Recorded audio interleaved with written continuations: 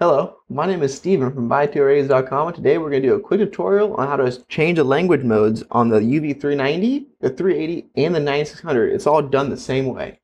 When you first download the software, you'll see that it's in it's cryptic kind of language. It's called Chinese in the software, but it's really not Chinese. It's just random characters. The way we do this, we go to the fourth option up here in this bar. So 1, 2, 3, 4. We'll select this, and the drop-down menu shows ODIA.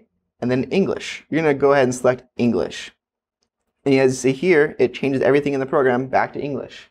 So again, that's the fourth option. So I'll go 1, 2, 3, 4, select it, then click English. And that's all there is to it. And now you're on the English mode and ready to program the UV390, 380, or the 9600. Have a great day. TYT is out.